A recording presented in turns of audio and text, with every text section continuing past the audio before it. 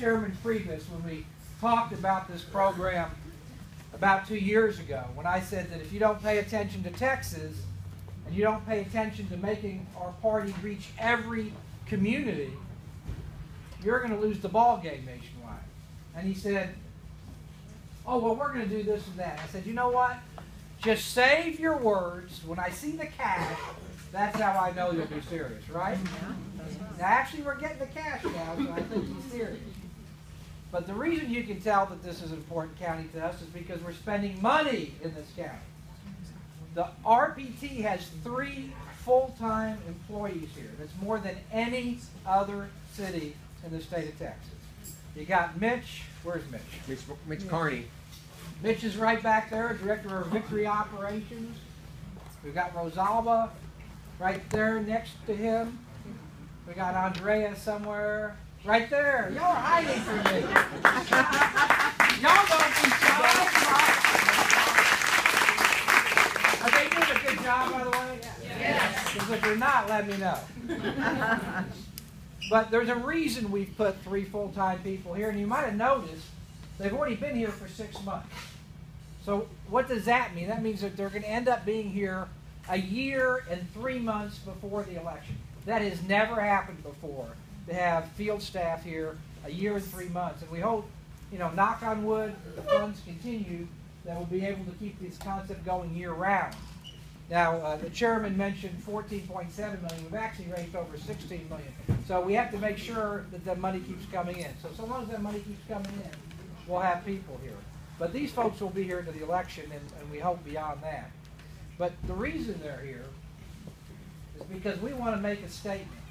And the statement that we want to make is the RPT is going to do battle in every part of the state, even places where Democrats think they've made inlet roads. We're going to not yield them 1 inch of territory, and we're not going to yield them, more importantly, a single community. We don't believe there's a single community that the Democrats can count on their vote long term if we do our job.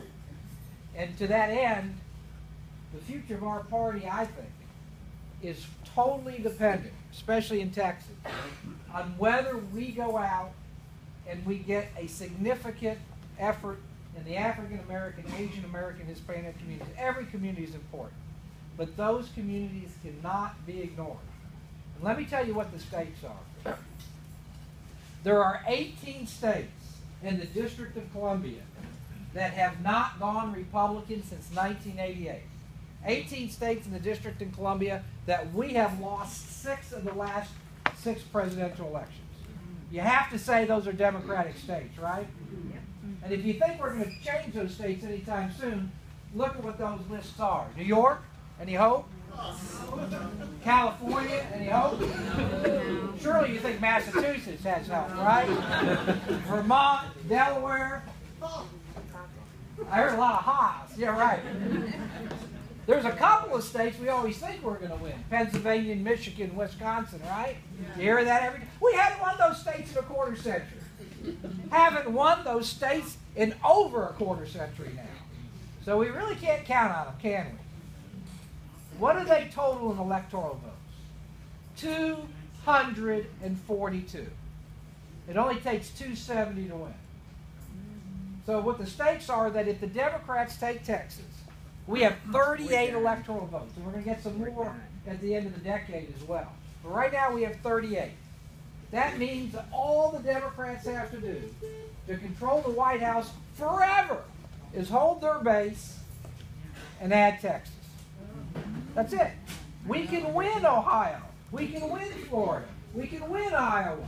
We can win Minnesota. We can win West Virginia. We can win North Carolina. All the swing states that we send our task forces. And we remember we had the Texas task force, the big mighty. Get rid of it. Don't go anymore. Those states are not near as important as Texas. We can win every one of those states, and you'll have a Democratic president if you turn Texas. That's why the Democrats are here nationally. That's why Obama has sent his A-team, the national field director for Obama, the lady who ran Ohio for him for 5 years. Tonight, as we are sitting here, they have a party going on in Austin tonight celebrating the 1-year anniversary of Battleground Texas. Now, I told them I wish I could go celebrate with them. I told the press today that called me to comment.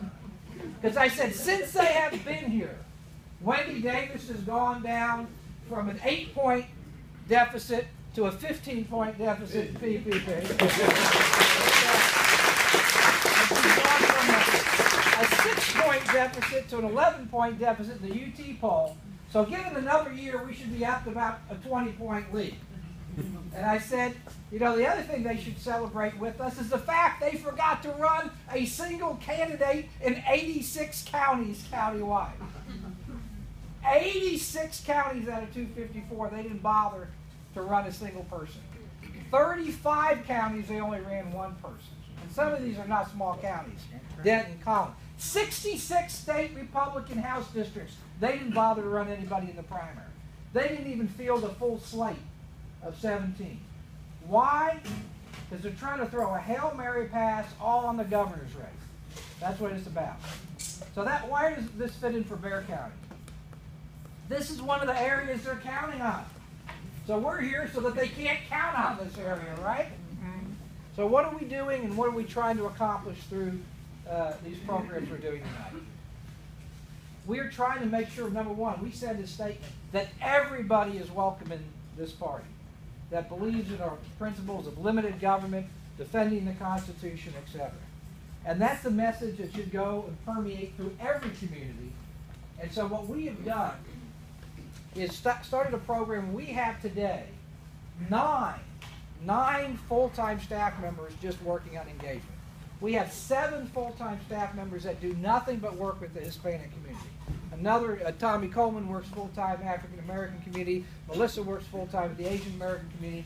We just chartered our second statewide auxiliary, African-American auxiliary.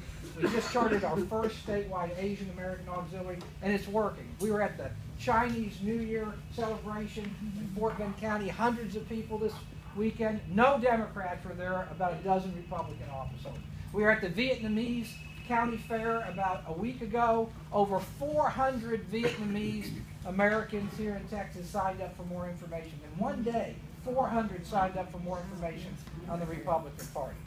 But it's not enough for us just to go ask for people's votes and to support the Republican Party. We want to make sure that people from every community have an opportunity to participate in this party. And that means learning how to be a precinct chairman, going to the state convention, learning how to become a SREC member. That's one of my goals. We made an effort last time to reach specifically the Hispanic community. We had over 600 delegates at the last convention of Hispanic descent that were there for the first time. I think that makes a difference. And we're trying to get these numbers up even higher. So what we're trying to do today is, through our staff, just go over some of you this will be old hat, some of you will be the first time you've heard it. Even if it is old hat, it will kind of be a reminder of how to get involved in our party. We want you involved in our party. We want you not just to support our candidates. We want you to take an active role. We want you to show up at your precinct conventions and voice your opinion. We want you to go to our senatorial district conventions and help elect the leadership. We want you to go to the state convention and pick who is going to run this party in the future and what this party will stand for. And I can't think of a more powerful message to the media. And this is what we're trying to accomplish. That when that television camera pans our 11,000 delegates, those 11,000 delegates will be obvious are representing people for every one of these communities. And I'll tell you what that will do. That will undercut the argument that the Democrats are making that we only allow certain types of people in our party. And finally, I'll just say this. We know this works. Why do we know this works? Because the results told us this. Gallup, I don't know, did anybody see the Gallup study 2 weeks ago? Gallup did a study of Texas and other states and concluded that the Texas GOP gets the highest percentage of Hispanic citizens that identify as Republican than any state in the Union. The Gallup study also showed that we've increased over 5 years of percentages, 6 points, to where 27% of your fellow Texans say they are solidly Republican. Now, that doesn't mean we just get 27% of the vote, because we get a lot of the independent vote, too. So we're averaging about 40% of the Hispanic vote. Now here's the kicker, and I love to point this out to the press. And I also pointed this out today when they talked about how successful Battleground has been. Over the last 5 years, the Democratic support among Hispanics in Texas, according to Gallup, which is not considered a conservative organization, has dropped from 53% to 46% in the last 5 years. So now, for the first time, maybe ever, Democrats are no longer getting a majority of Hispanic support in the state of Texas. The press asked me today why that is. And I said the Democrats missed a key point. And the Gallup study talked about it. The Gallup said that the Democrats have miscalculated because they didn't realize the Hispanic community is not homogeneous. And matter of fact, they were kind of implying they're kind of prejudiced by just thinking everybody's the same, right? That Texans of Hispanic descent are different than Californians of Hispanic descent, and that the majority of Hispanics are conservative, which is what our poll is showing. That's our hidden thing. The other reason why we know it works, and I'll maybe make one final point on that. The National Party has declined in the last year, and the state of Texas has gone up. So that means it can't just be a national trend. It shows we're doing something right, and the rest of the National Party is not following suit. And I think that that's an important thing to point out. The other reason why we know we're being successful is the percentage of Anglo vote has been shrinking in the governor's race from 75% to 68%. You can look at the presidential race, it's like 68% to 63% over the last election. Yet, we are winning by a higher margin. We won the state in 2012 by 16 points in the presidential. We only won it by 14 4 years earlier. Now, think about this. If we're not getting a higher percentage of the Anglo vote, which we're not, and the Anglo vote is shrinking, y'all following me on this? Anglo vote's shrinking, we're not getting a higher percentage of the vote, yet we're winning by wider margins. What is the only mathematically possible conclusion?